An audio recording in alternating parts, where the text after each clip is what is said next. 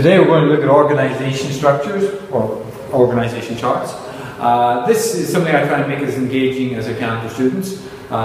We get the students to draw the organisation chart for this school, which is about 80 teachers and senior administrators. Always good fun, because then you find out just who the students don't know, and they don't know who does what jobs. And sometimes they don't know that I, for example, am the head of commerce, even though I've taught them for maybe 2 years or 3 years. Okay, so the organisation structure, basically what it shows is the jobs undertaken inside the organisation, who has responsibility for what, and basically how information should flow up and down the organisation. And that shows you who's the most powerful person within the organisation. Okay, and obviously lots and lots of jobs are created by organisations because they want to try and meet their goals. And hopefully that should become apparent as an organisation structure changes throughout the years. 15 years ago, there probably wouldn't have been anyone in charge of CSR or social media. Now, of course, CSR, social media are very, very important inside businesses. Therefore, that should be reflected in the organisation structure. And generally speaking, as you add more workers, the organisation structure will get bigger and there'll be more layers added. So we're just going to look at a very, very simple organisation structure, which I have created. It has 5 levels. Go from the top level, 1, 2, 3, 4, 5, which you can see. The worker with the largest span of control is the factory manager assistant, who controls 20 workers. Okay, and that's reasonably straightforward to look at. If you excuse some of my bad drawing, but nevertheless, that should be able to tell someone looking at this very, very quickly.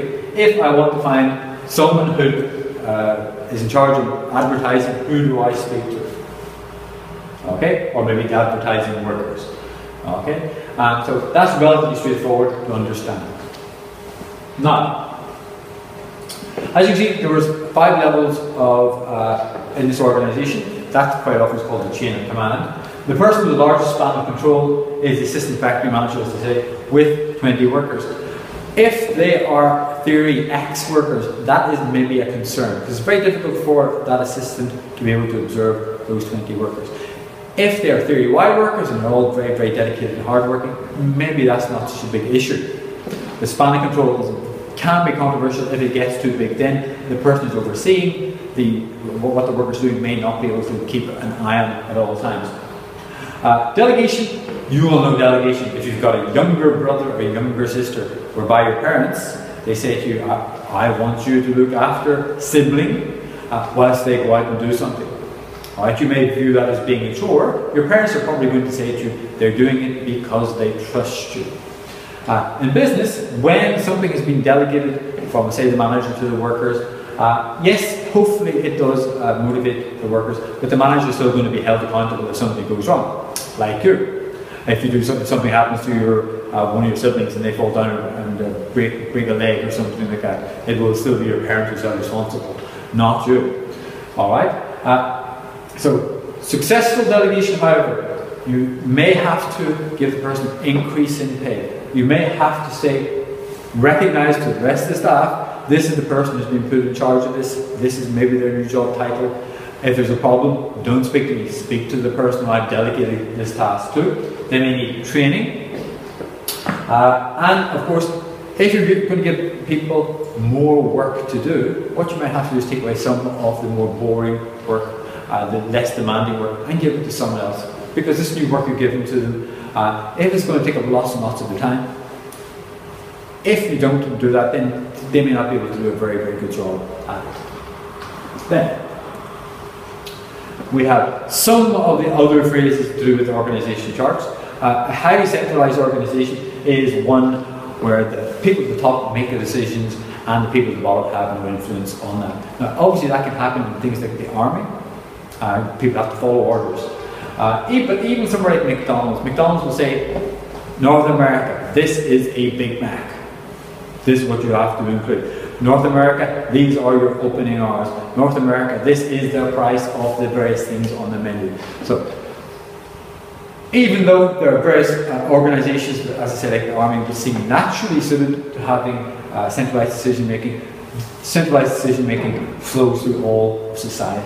All right. However, then we have decentralized decision making. That's kind of like where the senior management don't really get that involved in what goes on in the organisation, and the workers are allowed to make the decisions. That may motivate, but it may well mean that it's very difficult to bring the workers back under control again in the long term, because the whole organisation may become a bit chaotic. Okay. Obviously, what you find is most organisations are somewhere in between being centralised and decentralised. Because the boss at the very top can't make all the decisions. They can't run the business in every single town and city, in every single situation. So they have to delegate all that decision making to people further down. Bureaucracy. In many countries, if you want to buy things like land or buy property, there's lots and lots of forms to go through. I recently got my passport, a new passport, and I had to get the visa moved from one passport to the new passport. And it took a long time to get a piece of paper, which I had to hand into my school office here, to show that I am a resident in China. I've been here for 15 years, but it took a long time because the new levels of bureaucracy had been introduced, and it took longer, and I got more frustrated. All right, and as you can see, I think this wastes time and money. So those countries, maybe like New Zealand or Singapore, where it's very easy to start businesses, they are good for entrepreneurs because it's easy to start businesses because there's a lack of bureaucracy. Now, then we have different types of structure. It's maybe easier to start with the flat structure. Here we have just 2 levels. We have the boss, and then we have 19 workers. So hopefully that should mean good communication. Obviously needs to delegate and allow the workers to take control of a lot of what goes on in the business. Hopefully it motivates the workers, okay, because hopefully they have more responsibility. But it's harder for the boss to control these 19 people because there's 19 of them.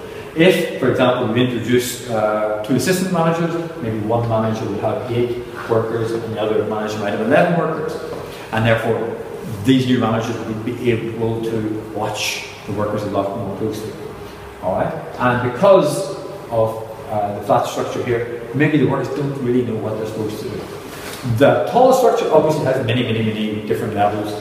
And that may well mean that each manager only has a very narrow span of control. They only have 3 or 4 workers underneath them. So able to watch what is happening. And then each of those people may have 3 or 4 people underneath them.